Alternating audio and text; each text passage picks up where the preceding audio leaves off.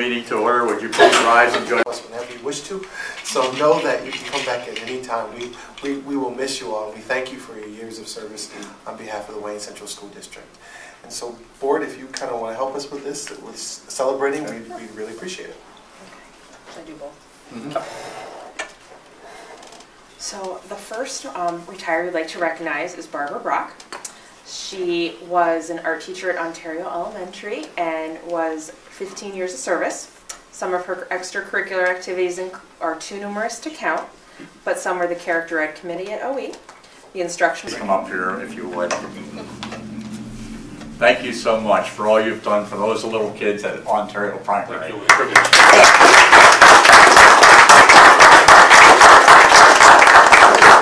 That's a tough job, yes. All unstructured like that.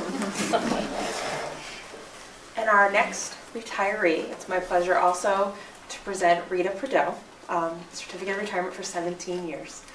Rita began her long career at Ontario Primary when her daughters were in school there.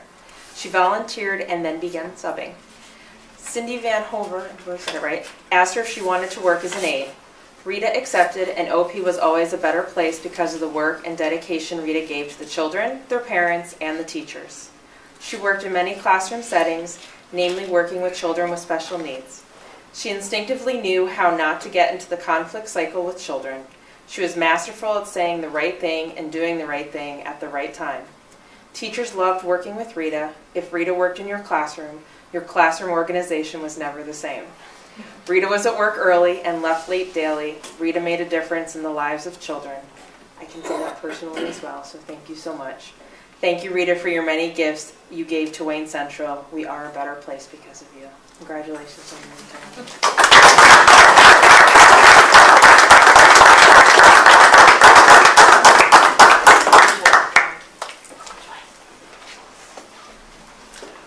We have a number of retirees who, enjoying retirement, were unable to attend this board meeting tonight. Daniel Cooner retired as a bus driver after 10 years of service. His wife, Patricia Cooner, retired as a bus driver after 20 years of service. Richard Massey retired as a middle school counselor after 20 years of service. Anna McGrath retired as a high school science teacher after 9 years of service. Diana Persick retired as the high school nurse after 4 years of service. And Rebecca Krause retired after 19 years of experience as OE special ed teacher. We will miss all of those people as part of the Wayne Central family. So best luck and best wishes to all those folks on their retirement. Thank you. Yeah. We do have a cake. We will take a short recess so that we can enjoy the cake and celebrate this retirement time with our retirees. So at this point, let's take a short recess. Extremely hard to pull this together. I mean, she's just brilliant. I mean, nice job, very nice job, Amy.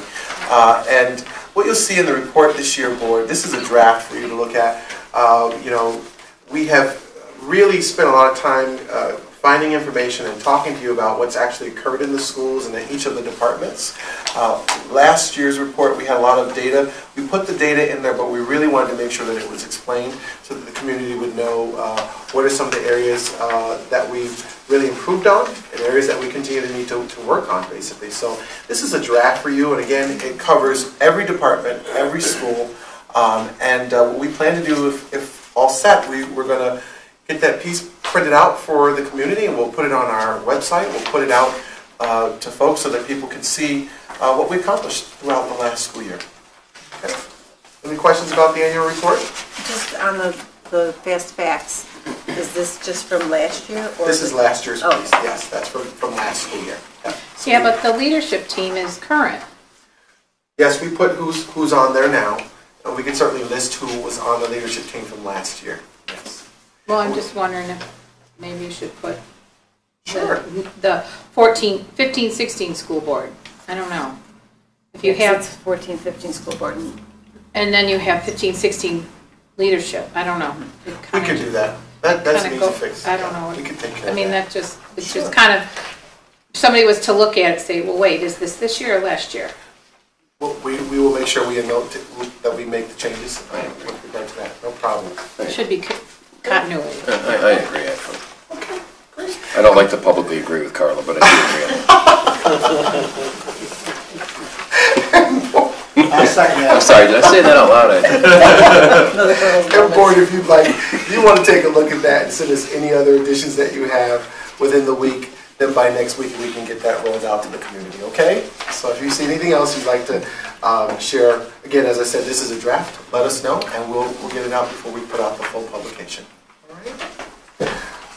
APPR, just want to share and just bring you up to speed with that. So the state, as you know, last year changed the rules around APPR, and they said that we have to have a new APPR piece in place around observation and outcomes with kids. And just for those of you who may not be aware, that's a piece that we has recently mentioned that, you know, if you can't get it resolved, the date to turn it in is October 1st, if I remember correctly, Joe.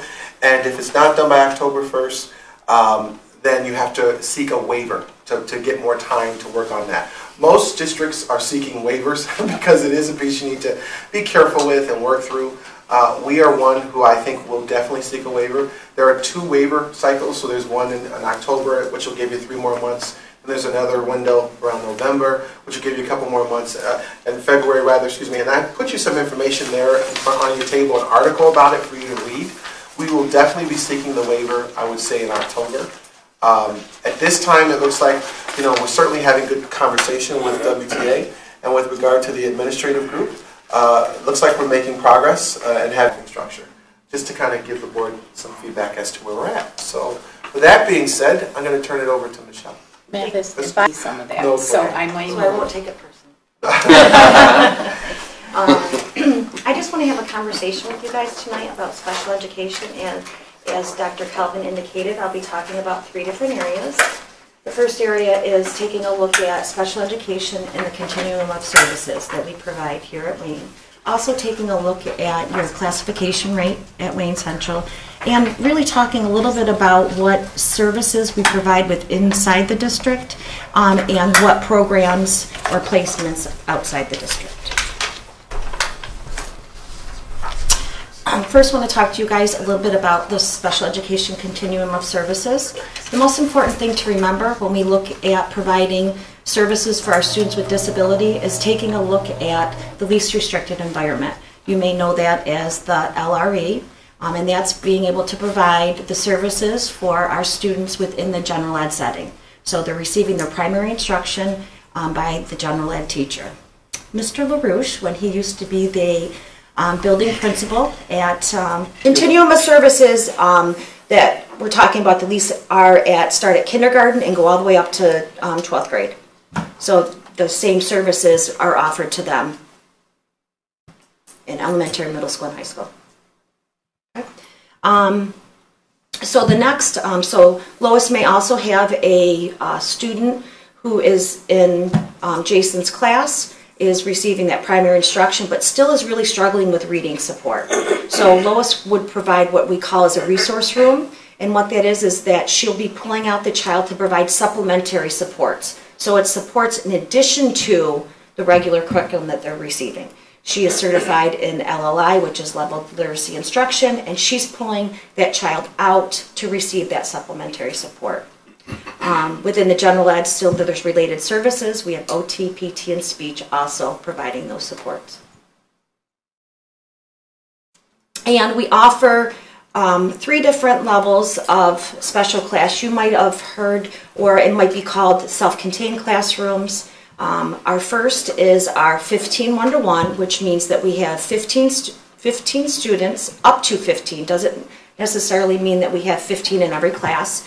1 special education teacher, and that they need, and to be able to, whether they receive the strategies they need to be successful and no longer need the special education supports. That's our ultimate goal.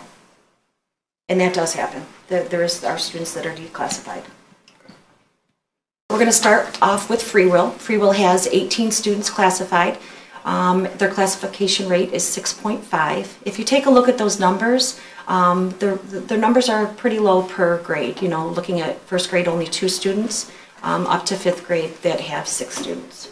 So they do have a lower number of students receiving services. And Michelle, these are kids with IEPs? These Or are, yep, these are students with IEPs only? only, yep, Okay. students with disabilities. If you notice here in kindergarten, when I talked earlier, I talked about really making sure we provide some response to intervention prior to classifying a student. This is our, we're a month into school, and you probably may look at that number and say, how do we already have 5 kids classified in kindergarten? And those 5 students were receiving early intervention services as preschoolers. These groups, do we have an adaptive program for that or not? Yeah, we have specially designed programs for the students that they do have some of our students support specialists, and then if it gets to the point that with all of those intervention you might see a little growth but not enough, we then look at the top tier, which is special ed.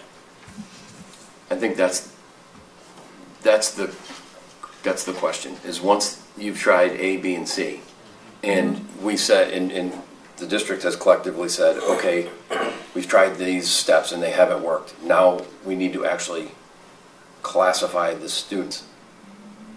I mean, I don't know how often is even a fair question. I mean, but There's it there's does. a lot of legwork that's done prior to the meeting, so it just is not coming into the meeting and Making a 10-minute decision. yeah, it's looking at all the information and saying, did we provide enough response to intervention, or did we work only a week on? Our kids who are classified are doing on the Common Core test and on the Regents exams. And in the annual report, we saw some statistics on how many of our students are going to 4-year colleges, 2-year colleges, the military and employment. Do we have that broken out for our CSE graduates as well? Opted out, who falls in a 4, and all of that, so I have that as well. And Greg? Since I know Michelle loves to present, what we'll do is we'll have her come back. So it's not a one-time thing. We'll have her come back. Are you sure? Mid-year and share those statistics with the entire board. Is that good? Yeah, can I just say that this I don't have the advantage of having kids that have gone through this process. I don't work in a district, so I don't have exposure. This was fantastic. I really appreciate you putting this together, because I've even asked Carrie a couple questions, and this was wonderful. This is really good for me. I really appreciate your time, and I certainly hope you know that I was asking questions to gain more information. Yeah, I certainly absolutely. don't want you to think I was trying to grill you. Oh, no, So, absolutely. 3 years That's ago, what you didn't know I'm here you didn't know CSE from IEPs. I couldn't spell or CS. Special ed, but what is the, Yeah, Gen Ed is in the. in the book? 12,000 and something. Yeah, 12,000 and something. Carl, I'm not sure what it is for the special ed, they don't really. Right, and when you, like you said, there's a double-edged sword. So a good thing is that we're doing a really good job with kids with disabilities, and so parents hear about that and they talk. At least from some parents' perspectives, they think that we're doing a good job. And so when parents hear that, you end up getting people who say, well, it worked out great here, why don't you bring your kid? So you get kids. I mean, 20 kids is a lot of kids to get in. Just kind of understand why that extra fluff is needed to be able to support all students who might come. 20 is a lot for Wayne and for any Excluding district. kindergarten math is, so 1 to 12. How many new students did we have this year? I would need to get that number to find out for you. Okay. I'm not sure off the top of my head, Because but I I can just would find like out. to know how many new applied, are in the census, Right. and how many of that new are the 20. With the- What is that percentage? We can find that number out for the board From and share Mr. that. Switzer or We'll something? do that, yeah. Okay. I think my son said in just 7th grade alone, there was 10 new students came right in the beginning of the year. And sometimes you don't know till the school year starts, Oh, I because people know. wait till the last minute to move or to sign up their kids, and we went on vacation, and then, and so, I and that's know. kind of what happened. I know. Okay. All right, so we're going to switch gears. Thank you, Michelle. We'll make sure we bring you back. We're going to switch gears. I wanted to just share with you a little bit about our human resources area and talk to you a little bit about staffing trends. So Lawrence will do that for a little bit. Well, we had to add another special education teacher. So in a year we went from 39 to 40 special education teachers, and it really has been a pleasure all these years working with Michelle, because the building principals work in concert with Michelle, and even if a child is classified, we work very hard making sure that we get them back in the general education setting as soon as possible. So even if they go to a smaller self-contained classroom, we work to get them out the minute they get in. So the HR, some of the things that are happening in HR right now, Bob Miller, who's replaced some of the cornerstones in this district, is retiring, and we are actively searching right now. That is a civil service position, Director of Facilities 2. In fact, it canvasses the whole state. So you might get applicants from Long Island and all over the place. So that's something it's really on our plates right now. Our goal, the goal, is to have somebody to you in November, so we can have somebody start in December and have some overlap with Bob. That truly is the goal. So we have a closing date of next week. We have to see how many people are applying, and we'll go from there. So you'll be getting some of those things soon. Right now we're updating some of the evaluative tools that we're using in the district. For instance, nurses, what we use for their evaluation tool hasn't been touched since about 1999, and really doesn't reflect what they do, so it's hard to give them really good feedback. So we're looking at different tools, and we're going to take each one as it comes and take a look at that. So right now it's nurses, transportation. Tony Casson has just done the coaches. We're looking at that. And we're also working with the WTA. We're going to be working, and the stipend is the last thing that they need to do to really close that contract. So we've already started talks with that, and we're getting our committees together and getting some dates. So that's kind of exciting. So we do. People talking about medical care, Obamacare, Cadillac Yes. plans. Medical is expensive, and it could, as you know, now you get employees in. Used to be if they were part-time employees or they worked so many hours, you didn't have to offer health care, but with the changes politically, you have to offer this. So that's why you see that number constantly climbing each year, and it will continue to climb unless something changes drastically politically. Just so the board again understands, as we start to, when we get to budgeting this year, we start to talk about benefits, and you know, that's almost $1 million bucks of an increase in just 1 year, and it will probably go up. Just want to make sure that people understand that. Bob, the benefits slide is the one that really, that is, I mean, that's on, you know, everybody comes and takes the benefits. There's, you know, we have 48 bus drivers. Every one of them uses us for their health insurance. Yes. Maintenance, except for all the- but 2. Except for the ones that are over 65, don't they? They don't have Medicare, aren't they?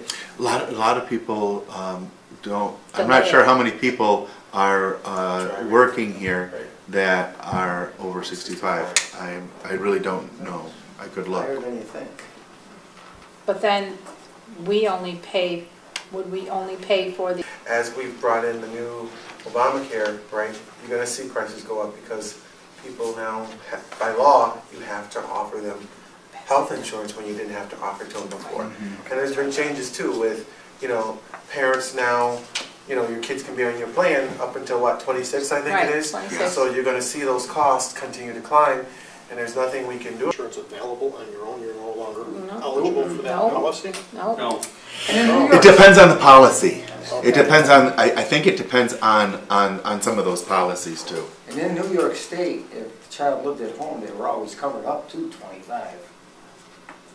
If they were a student. And if they went to, Yeah. but If they were that's, living at home. If you provided one. If you, right, now, this 26, your child can be married and still be covered Yeah, until they're absolutely. 26. We just went through that with Yep. my son. Yep. yeah, different policies. It's So expensive. it is a very costly Okay. endeavor.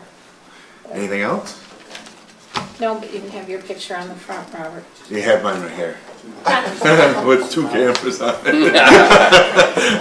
Thank you. Thank you, All Bob. right, thank you, Bob. Okay, board, so the last piece here that we have under the superintendent's report is this one bit of information from Greg concerning a budget transfer. Greg, you want to just share a little bit about that? Yes, in your packet tonight, we're asking you to approve a budget transfer for the maintenance department. We are replacing the cabling and the support systems for the baskets in the older gymnasium. And we budgeted under supply, but we're also going to replace the way that in the past we used a drill to be able to raise and lower those, and we're going to a new electronic system because they made some changes to that. And so based on that, we're having the people we're buying it from install it. So it changes it from a supply to a contractual one. Because it's over 10,000, we need board approval to be able to do that. So we ask for your approval to move that money so we can get that done. How old are the ones in there now? Do the drill because, a lot of times it actually causes employee injury because it can really wrench things. Which building is that being done in?